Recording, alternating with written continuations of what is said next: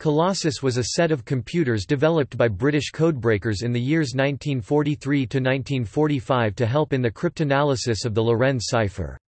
Colossus used thermionic valves, vacuum tubes to perform Boolean and counting operations.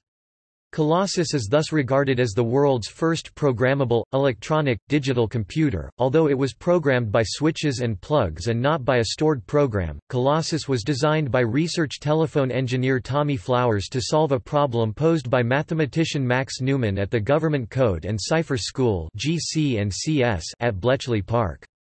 Alan Turing's use of probability in cryptanalysis contributed to its design. It has sometimes been erroneously stated that Turing designed Colossus to aid the cryptanalysis of the Enigma. Turing's machine that helped decode Enigma was the electromechanical bomb, not Colossus. The prototype, Colossus Mark I, was shown to be working in December 1943 and was in use at Bletchley Park by early 1944. An improved Colossus Mark II that used shift registers to quintuple the processing speed, first worked on 1 June 1944, just in time for the Normandy landings on D-Day. 10 colossi were in use by the end of the war and an 11th was being commissioned. Bletchley Park's use of these machines allowed the Allies to obtain a vast amount of high-level military intelligence from intercepted radiotelegraphy messages between the German High Command and their army commands throughout occupied Europe.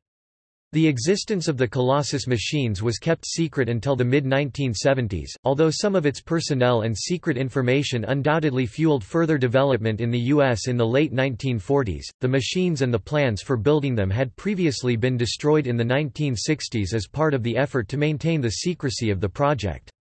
This deprived most of those involved with Colossus of the credit for pioneering electronic digital computing during their lifetimes. A functioning rebuild of a Mark II Colossus was completed in 2008 by Tony Sale and some volunteers. It is on display at the National Museum of Computing at Bletchley Park.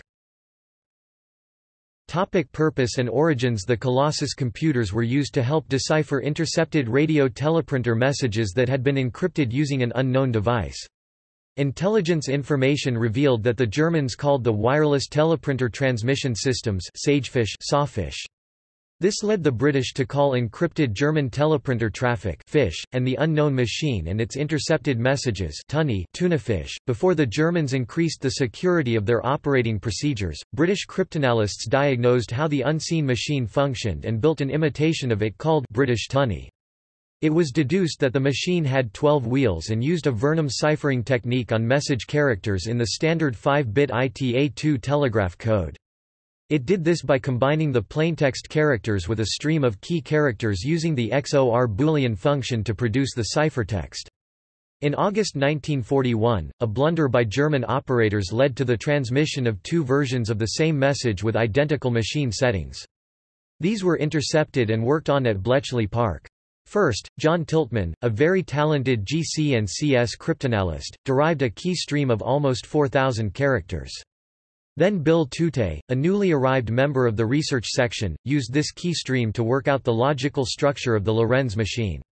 He deduced that the 12 wheels consisted of two groups of 5, which he named the chi and psi wheels. The remaining two he called mu or motor wheels.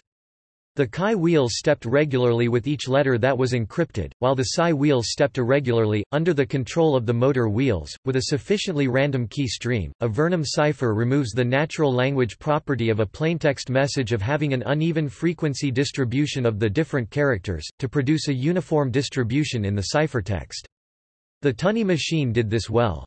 However, the cryptanalysts worked out that by examining the frequency distribution of the character-to-character changes in the ciphertext, instead of the plain characters, there was a departure from uniformity which provided a way into the system.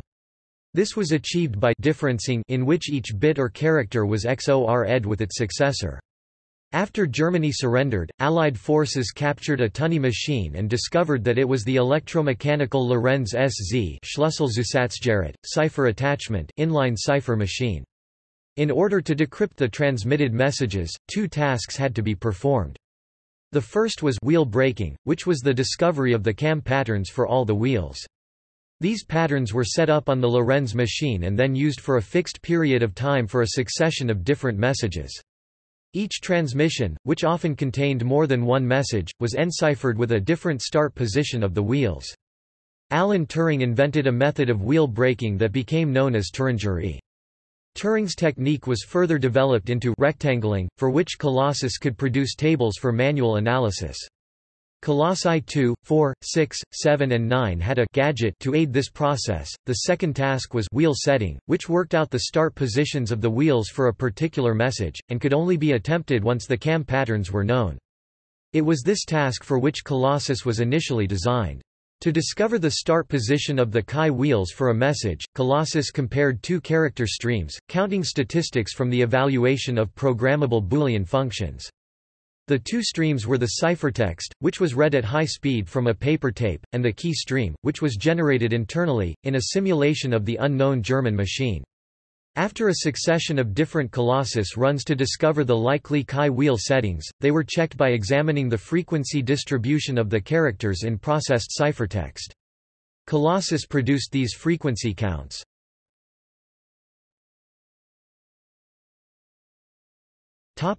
Decryption processes. By using differencing and knowing that the psi wheels did not advance with each character, Tutte worked out that trying just two differenced bits impulses of the Chi stream against the differenced ciphertext would produce a statistic that was non-random. This became known as Tutte's 1+2 break-in. It involved calculating the following Boolean function: increment z1 increment z2 increment chi display style chi 1 increment chi display style chi 2 equals, and counting the number of times it yielded false 0. If this number exceeded a pre-defined threshold value known as the set total, it was printed out. The cryptanalyst would examine the printout to determine which of the putative start positions was most likely to be the correct one for the Chi 1 and Chi 2 wheels. This technique would then be applied to other pairs of, or single, impulses to determine the likely start position of all 5 Chi wheels. From this, the decay d of a ciphertext could be obtained, from which the psi component could be removed by manual methods. If the frequency distribution of characters in the decay version of the ciphertext was within certain bounds, wheel setting of the Chi wheels was considered to have been achieved, and the message settings and decay were passed to the testery. This was the section at Bletchley Park led by Major Ralph Tester, where the bulk of the decrypting work was done by manual and linguistic methods. Colossus could also derive the start position of the psi and motor wheels, but this was not much done until the last few months of the war, when there were plenty of colossi available and the number of tunny messages had declined. Topic: design and construction.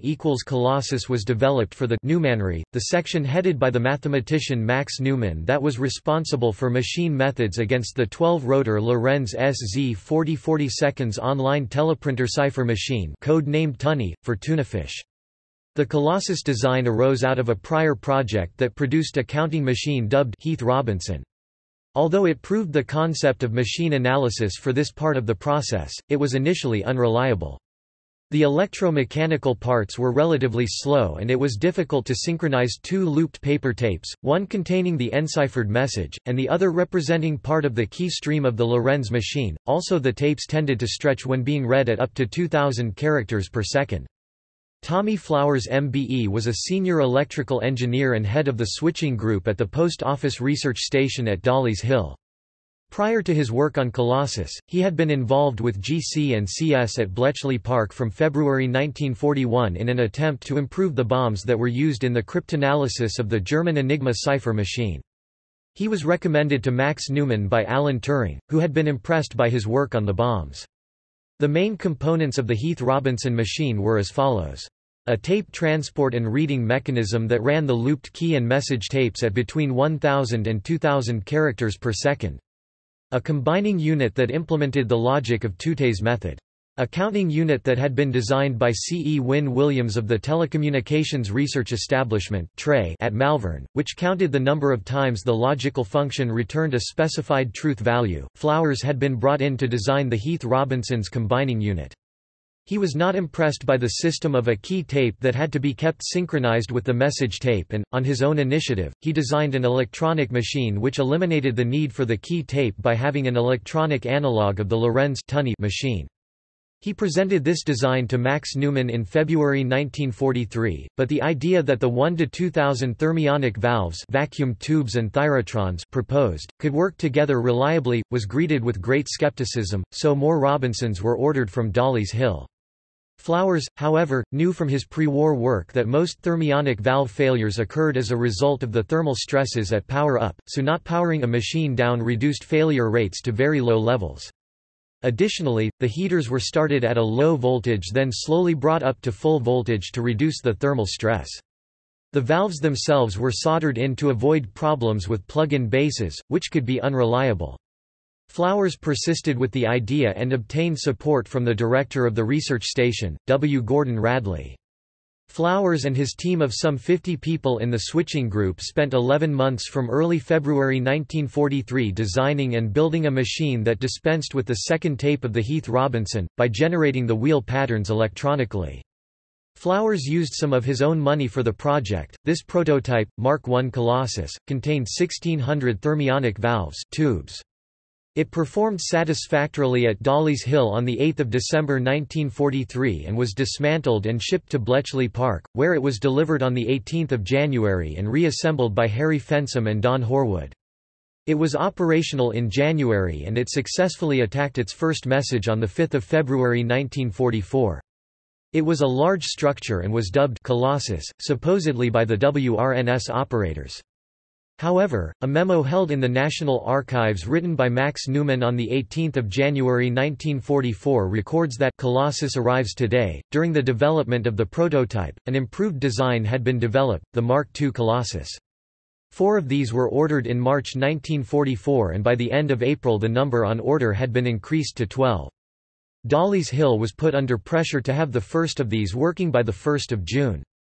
The first Mark II Colossus, containing 2,400 valves, became operational at 8 o'clock on 1 June 1944, after which Alan Coombs took over leadership of Colossus production. Subsequently, Colossi were delivered at the rate of about 1 a month. By the time of VE Day there were 10 Colossi working at Bletchley Park and a start had been made on assembling an 11th. The main units of the Mark II design were as follows. A tape transport with an 8 photocell reading mechanism. 5 6-bit FIFO shift registers. 12 thyrotron ring stores that simulated the Lorenz machine generating a bit stream for each wheel. Panels of switches for specifying the program and the set total. A set of function units that performed Boolean operations. A span counter that could suspend counting for part of the tape. A master control that handled clocking, start and stop signals, counter readout and printing. 5 electronic counters. An electric typewriter. Most of the design of the electronics was the work of Tommy Flowers, assisted by William Chandler, Sidney Broadhurst and Alan Coombs, with Erie Spate and Arnold Lynch developing the photoelectric reading mechanism. Coombs remembered Flowers, having produced a rough draft of his design, tearing it into pieces that he handed out to his colleagues for them to do the detailed design and get their team to manufacture it.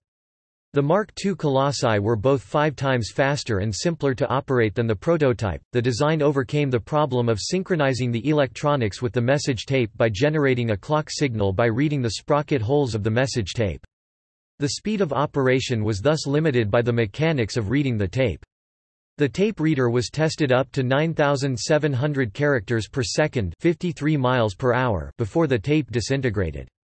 So 5,000 characters per second, 40 feet per second, 12.2 meters per second, 27.3 miles per hour was settled on as the speed for regular use. Flowers designed shift registers, one being used for each of the 5 channels of the punch tape. The shift register stored successive bits from each of the tape channels and delivered 5 successive characters, either Z or delta Z according to switch selection, to the processors. The 5-way parallelism enabled 5 simultaneous tests and counts to be performed, giving an effective processing speed of 25,000 characters per second. The computer used algorithms devised by W. T. Tutte and colleagues to decrypt a Tunney message.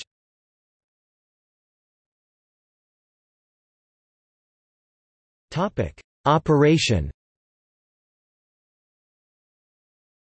The Numenry was staffed by cryptanalysts, operators from the Women's Royal Naval Service (WRNS) known as Wrens, and engineers who were permanently on hand for maintenance and repair. By the end of the war, the staffing was 272 Wrens and 27 men. The first job in operating Colossus for a new message was to prepare the paper tape loop.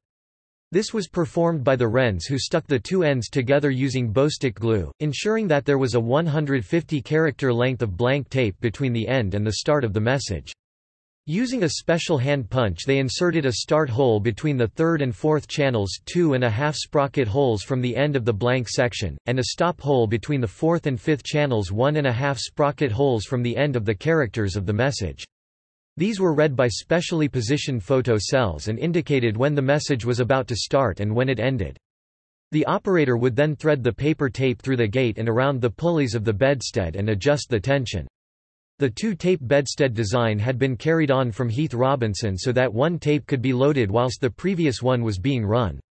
A switch on the selection panel specified the near or the far tape. After performing various resetting and zeroizing tasks, the Wren operators would, under instruction from the cryptanalyst, operate the set total decade switches and the K2 panel switches to set the desired algorithm. They would then start the bedstead tape motor and lamp and, when the tape was up to speed, operate the master start switch.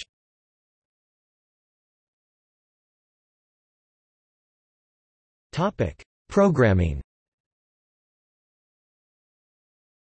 Howard Campaign, a mathematician and cryptanalyst from the U.S. Navy's OP-20G, wrote the following in a foreword to Flower's 1983 paper, The Design of Colossus. My view of Colossus was that of cryptanalyst programmer. I told the machine to make certain calculations and counts, and after studying the results, told it to do another job. It did not remember the previous result, nor could it have acted upon it if it did. Colossus and I alternated in an interaction that sometimes achieved an analysis of an unusual German cipher system, called Geheimschreiber by the Germans, and Fish by the cryptanalysts. Colossus was not a stored program computer. The input data for the 5 parallel processors was read from the looped message paper tape and the electronic pattern generators for the Chi, Psi and motor wheels. The programs for the processors were set and held on the switches and jack panel connections. Each processor could evaluate a Boolean function and count and display the number of times it yielded the specified value of false 0 or true 1 for each pass of the message tape. Input to the processors came from two sources, the shift registers from tape reading and the thyrotron rings that emulated the wheels of the Tunny machine. The characters on the paper tape were called Z, and the characters from the Tunny emulator were referred to by the Greek letters that Bill Tutte had given them when working out the logical structure of the machine. On the selection panel, switches specified either Z or delta Z, either Chi Chi or delta Chi Chi, and either Psi Psi or delta Psi Psi for the data to be passed to the jack field and K2 switch panel. These signals from the wheel simulators could be specified as stepping on with each new pass of the message tape or not. The K2 switch panel had a group of switches on the left-hand side to specify the algorithm. The switches on the right-hand side selected the counter to which the result was fed. The plugboard allowed less specialized conditions to be imposed. Overall, the K2 switch panel switches and the plugboard allowed about 5 billion different combinations of the selected variables. As an example, a set of runs for a message tape might initially involve 2 Chi wheels, as in Tutte's 1+2 algorithm. Such a 2-wheel run was called a long run, taking on average 8 minutes unless the parallelism was utilized to cut the time by a factor of 5. The subsequent runs might only involve setting 1 Chi wheel, giving a short run taking about 2 minutes. Initially, after the initial long run, the choice of next algorithm to be tried was specified by the cryptanalyst. Experience showed, however, that decision trees for this iterative process could be produced for use by the Wren operators in a proportion of cases.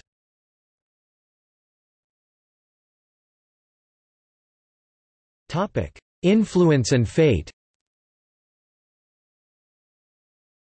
Although the Colossus was the first of the electronic digital machines with programmability, albeit limited by modern standards, it was not a general-purpose machine, being designed for a range of cryptanalytic tasks, most involving counting the results of evaluating Boolean algorithms.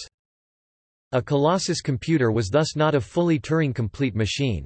However, University of San Francisco professor Benjamin Wells has shown that if all 10 Colossus machines made were rearranged in a specific cluster, then the entire set of computers could have simulated a universal Turing machine, and thus be Turing-complete.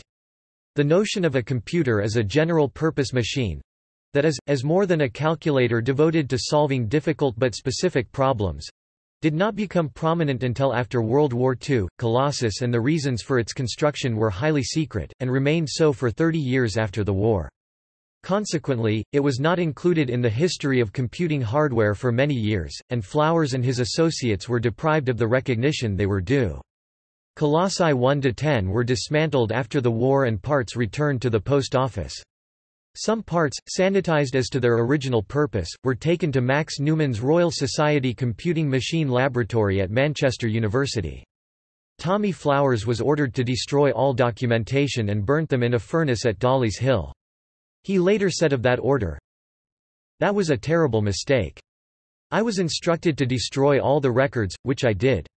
I took all the drawings and the plans and all the information about Colossus on paper and put it in the boiler fire. And saw it burn." Colossi 11 and 12, along with 2 replica Tunny machines, were retained, being moved to GCHQ's new headquarters at Eastcote in April 1946, and again with GCHQ to Cheltenham between 1952 and 1954. One of the Colossi, known as Colossus Blue, was dismantled in 1959, the other in 1960. There had been attempts to adapt them to other purposes, with varying success. In their later years they had been used for training.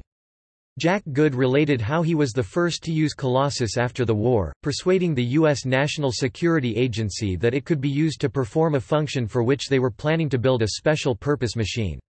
Colossus was also used to perform character counts on one-time pad tape to test for non-randomness. A small number of people who were associated with Colossus and knew that large-scale, reliable, high-speed electronic digital computing devices were feasible, played significant roles in early computer work in the UK and probably in the US. However, being so secret, it had little direct influence on the development of later computers. It was EDVAC that was the seminal computer architecture of the time. In 1972, Herman Goldstein, who was unaware of Colossus and its legacy to the projects of people such as Alan Turing (ACE), Max Newman (Manchester Computers), and Harry Huskey (Bendix G15), wrote that Britain had such vitality that it could immediately after the war embark on so many well-conceived and well-executed projects in the computer field. Professor Brian Randell, who unearthed information about Colossus in the 1970s, commented on this, saying that, "It is my opinion that the Colossus project was an important source of this vitality, one that has been largely unappreciated, as has the significance of its places in the chronology of the invention of the digital computer." Randell's efforts started to bear fruit in the mid-1970s, after the secrecy about Bletchley Park was broken when group captain Winterbotham published his 1974 book The Ultra Secret. In October 2000, a 500-page technical report on the Tunny cipher and its cryptanalysis—entitled General Report on Tunny— was released by GCHQ to the National Public Record Office, and it contains a fascinating paean to Colossus by the cryptographers who worked with it.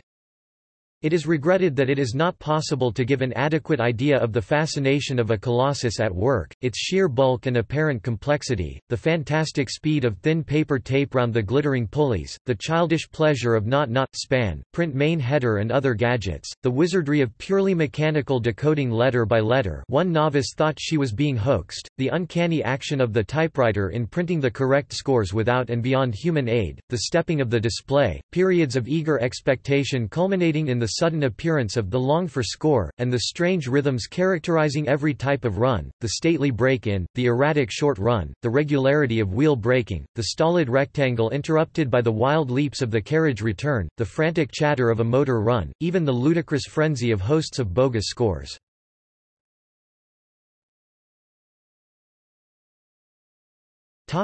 Reconstruction. Construction of a fully functional rebuild of a Colossus Mark II was undertaken between 1993 and 2008 by a team led by Tony Sale. In spite of the blueprints and hardware being destroyed, a surprising amount of material survived, mainly in engineers' notebooks, but a considerable amount of it in the U.S. The optical tape reader might have posed the biggest problem, but Dr. Arnold Lynch, its original designer, was able to redesign it to his own original specification. The reconstruction is on display, in the historically correct place for Colossus No. 9, at the National Museum of Computing, in H Block Bletchley Park in Milton Keynes, Buckinghamshire. In November 2007, to celebrate the project completion and to mark the start of a fundraising initiative for the National Museum of Computing, a cipher challenge pitted the rebuilt Colossus against radio amateurs worldwide in being first to receive and decode 3 messages enciphered using the Lorenz SZ42 and transmitted from radio station DLOHNF in the Heinz Nixdorf Museum's Forum Computer Museum. The challenge was easily won by radio amateur Joachim Schuth, who had carefully prepared for the event and developed his own signal processing and code-breaking code using Ada. The Colossus team were hampered by their wish to use World War II radio equipment, delaying them by a day because of poor reception conditions.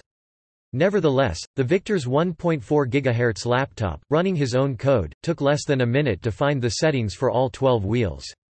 The German codebreaker said, "My laptop digested ciphertext at a speed of 1.2 million characters per second, 240 times faster than Colossus. If you scale the CPU frequency by that factor, you get an equivalent clock of 5.8 MHz for Colossus. That is a remarkable speed for a computer built in 1944." The cipher challenge verified the successful completion of the rebuild project. "On the strength of today's performance, Colossus is as good as it was 6 decades ago," commented Tony Sale. "We are delighted to have produced a fitting tribute to the people who worked at Bletchley Park and whose brainpower devised these fantastic machines which broke these ciphers and shortened the war by many months."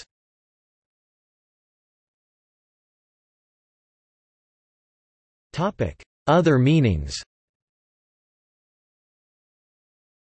There was a fictional computer named Colossus in the 1970 movie Colossus, the Forbin Project, which was based on the 1966 novel Colossus by D. F. Jones. This was sheer coincidence as it predates the public release of information about Colossus, or even its name. Neal Stephenson's novel Cryptonomicon 1999 also contains a fictional treatment of the historical role played by Turing and Bletchley Park.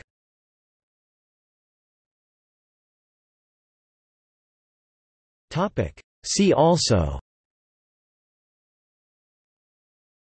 History of computing hardware, List of vacuum tube computers, Manchester Baby, Z3, Z4 == Footnotes